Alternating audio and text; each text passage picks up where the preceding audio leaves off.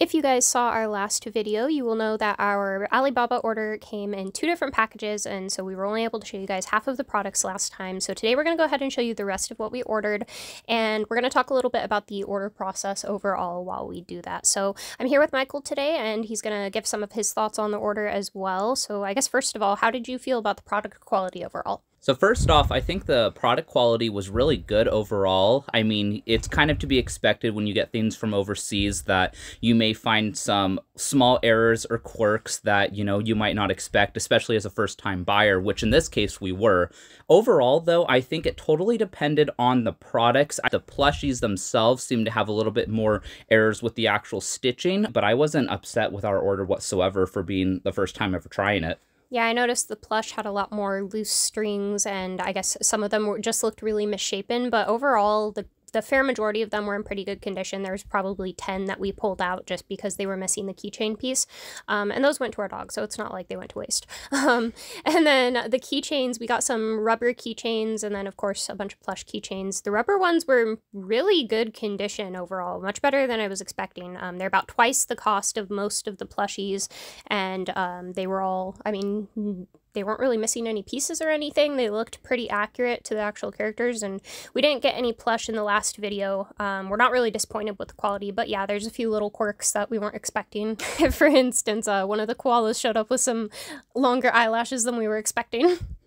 One of the things that I thought was kind of weird was the actual Pokemon keychains, because they were just as well made as every other keychain that we had. The only thing that kind of put them apart in kind of a weird sense, and you wouldn't even notice unless you were more of a Pokemon enthusiast, was that no matter what character you got, they decided to add the label Pikachu to it. So if you didn't know what you were getting, I guess you just assume everything's a Pikachu. Yeah, that was a little weird. We considered for a second just pulling those labels off, but we figure, that people can do that themselves if that's something that's important to them. I really liked the little Squishmallow keychains. Those were pretty interesting. I saved one of the deer ones for myself. I like the Squishmallow keychains, and I really like the emoji keychains, because even though some of them were kind of hard to distinguish what they were at first, they showed up kind of better quality than the rest of them. I think the small Pokemon keychains and the emoji keychains were in much better quality because there was much less to work with, and therefore there was a lot less availability for there to be an error because they were so small, and overall they were just built really well. I think the keychains were my favorite, and I would love to see more options for different shoe keychains or character keychains in our orders in the future. And Eva has a super, like, if you ever look at her product catalog, there are tons and tons and tons of the rubber keychain options for all sorts of different things, animes, Mario, and different sorts of games, and Sanrio, like anything you could think of, there's a rubber keychain for it, which is just awesome because they're so well made overall. Before we got the rest of our order just today, we actually looked through her product list to see what kind of things we could look at in the future, and it was so expansive that our phones were crashing just trying to go through the list, and it got worse the further down you went. But one of these days when we open it up on a computer, I'm willing to bet you we'll have stuff for the future of our career in vending.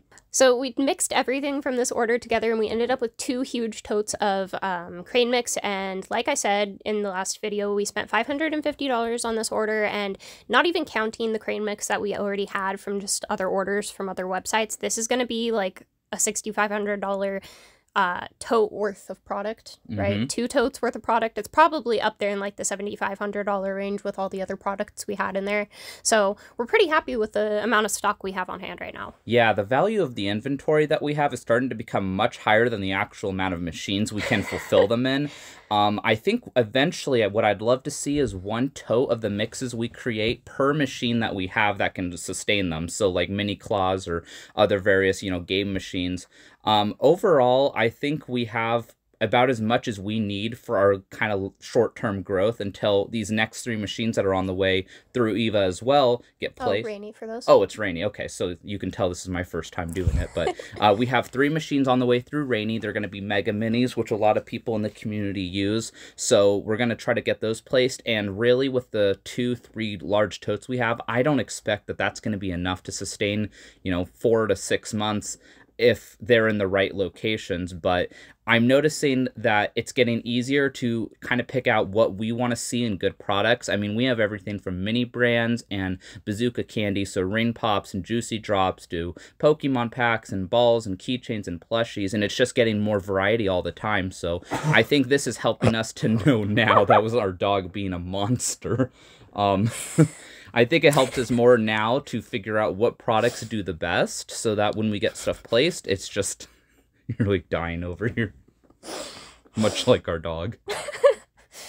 But yeah, I'm really happy, and I think that it's going to even get better and better, and that's before whatever stuff they decide to manufacture next, So right now we have 2 mini claws out, and we have 3 more on the way from Rainy. So we're really excited to make some videos on those claws from Rainy, because we've gotten all of our claws before this point from candymachines.com. So obviously we're going to get to do a little bit of a comparison there, and answer some often and very frequently asked questions about those machines. We're going to be able to do a pretty cool, I think, initial review, because we decided in our first order to get the spaced out, the monster, and the robot, I believe, theme. So we're going to have a bunch of different color schemes that we can look at, which is going to help, you know, kind of distinguish, you know, what they look like when you get to see the video. But we didn't realize that gamer minis were actually an available option when we purchased. So from this point forward, we'll kind of weigh in what we think about these machines versus the gamer minis. But I'd like to see a lot more gamer minis in our future reviews. And those are just a wrap too. So if you've seen our channel, we started out with bulk machines, and we kind of went through this time of experimentation when it came to figuring out what product worked the best in those. And because we spent so much time doing that, we never really got to do that with our claw machines. And I feel like we were finally hitting a point where we're able to like actually capitalize on whatever the best product is for those machines. So it's a learning curve. It's a little bit of a process, but I'm a lot more happy with our product now than it was like 6 months ago. Definitely. I am too. The one thing that kind of feels like a little bit of a jab is that we decided to start experimenting with our claws. So now we have all of this excess 2-inch and 1-inch capsules and gum and candy. So it feels like, you know, we still have so much that we can do with our bulk, but we've just been able to have such an immense amount of fun learning about the claw scene and the kind of products that we can put in there that, you know, I'm hoping eventually we can get a few more bulk machines out, because I personally love bulk machines and we have so much excess product to be able to use. Especially with the coin drawers that they added now. It's so much easier to empty them than it even was a year and a half ago. Oh, yeah. We started with like the bare basics for our first machine, and now like all of the bulk machines have gone through all of these upgrades, and they're just so much easier to empty. So it's becoming a little bit more viable time-wise, because we used to spend like an hour at each location emptying them, and now our newer locations we don't have to spend so much time at stocking and, you know, emptying. And that's the best part, is I think a lot of people, when they look into vending, they immediately want to jump into the claw machines and they want to jump into snack and drink machines, but we were able to get a really good start going with this business with just bulk. Now that we're past bulk and like onto actual claw machines, I think going forward we plan to continue to order from Eva. We were really nervous to do it in the beginning, but aside from the few small quirks we've mentioned between this video and the last video, there were very few things to actually be worried about now.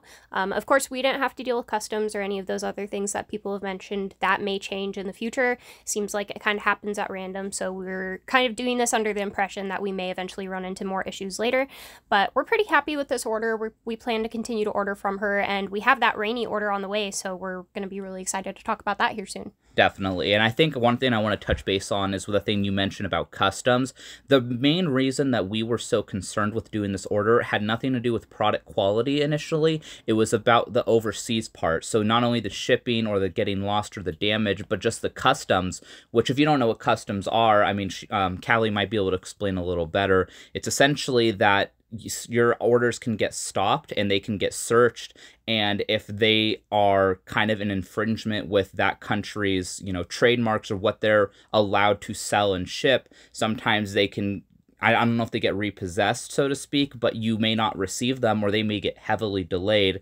And you can get trade assurance, which basically insures you money-wise if something were to go wrong in the shipping. But the main reason we were nervous wasn't the products, but kind of the whole, you know, a lot more things can go wrong through its movement to the United States. So we've noticed that that's not something that happened at least this first time. We don't know about the machines yet, and of course this is something that can happen in the future.